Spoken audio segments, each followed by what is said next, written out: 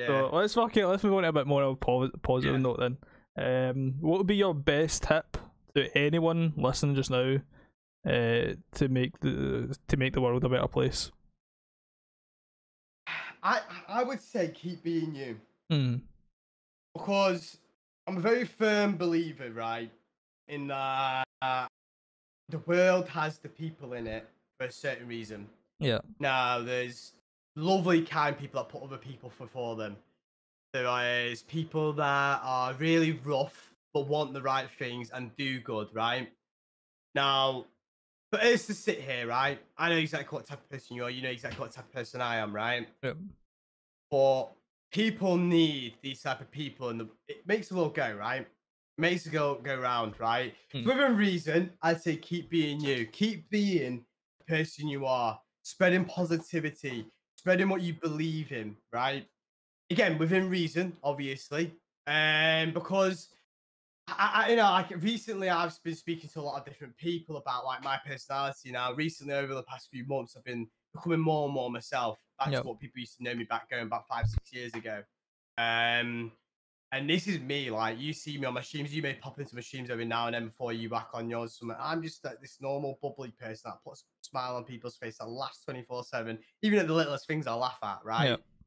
And when I was in high school, I used to get bullied for it, right? Yep. But now people love it, right? Back then I didn't really understand it, but now it's just like to make the world a better place, you need to be happy. That's it, right? My life goal in life is to be happy. That's literally it. To be happy, right? I want to be successful. I want to be happy. I want to make my family happy. I want to make my friends happy, right? Yeah. But more importantly, I want to make myself happy.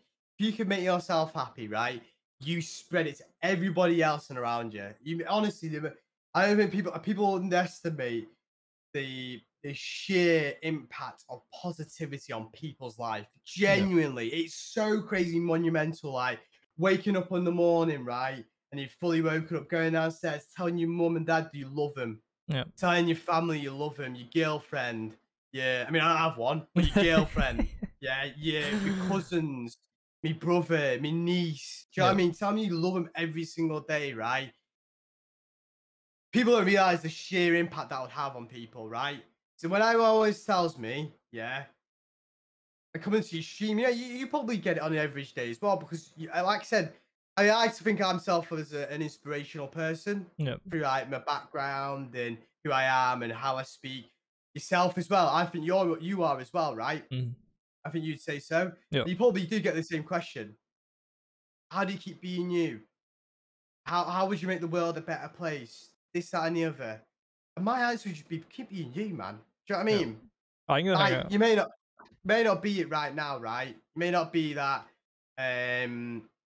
You may not have that impact on anybody's life right now, but trust me, like time and the way life works, it works out for each other. Honestly, it really does. It genuinely does. I think as well, like probably somebody that I don't know why I've not passed on if you've not looked into him before, but Neville Ravikant. You know, like Joe Rogan podcast and stuff like that. I spoke about multiple different episodes. But I watch he's got like his wee mini podcast. I'll link it in the description below if anyone's curious about it. But he does little it's just audio. He puts them on YouTube. It's literally just like some of them are like 5 minutes, 3 minutes, some of them are like 30 minutes. He done one on, you know, like competition, done one on happiness, like a 35-minute video on how to obtain happiness. All this kind of shit. And his background was like, you know, like an immigrant. He's, you know, his family worked like 10 jobs between them. He worked, you know, he for example, he's like when he's growing up, like he tried to get a job to pay for his college, and he went to things like Krispy Kreme, for example, and they declined him. They said he couldn't work in there, and he's like, so like, look at me, for example, I was an immigrant, I had the odds stacked against me. Look at the level of wealth that I obtained and like what I obtained and stuff like that. Because people like to, you know, in any.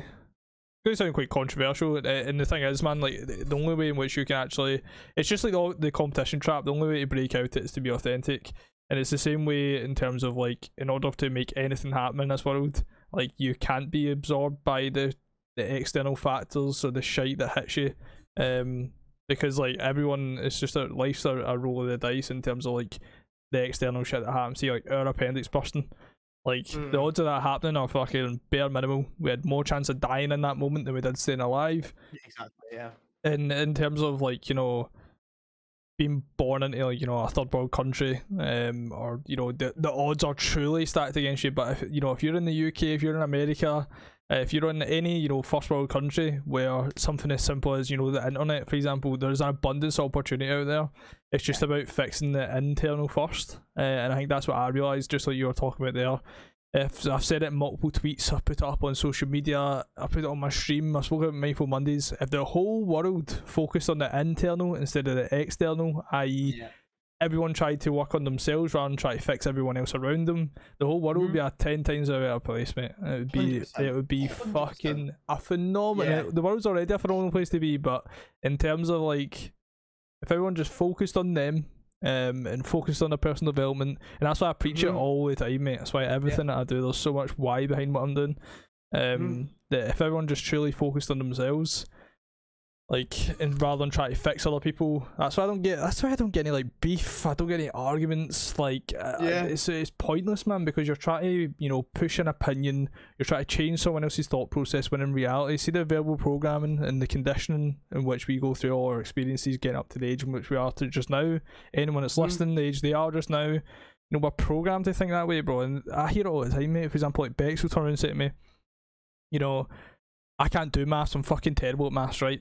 And I'm like, you didn't come out the womb in it thinking I'm shite at maths. Like, just as simple as that. Like, you didn't. And it's the same with like managing money, you know, obtaining wealth, you know,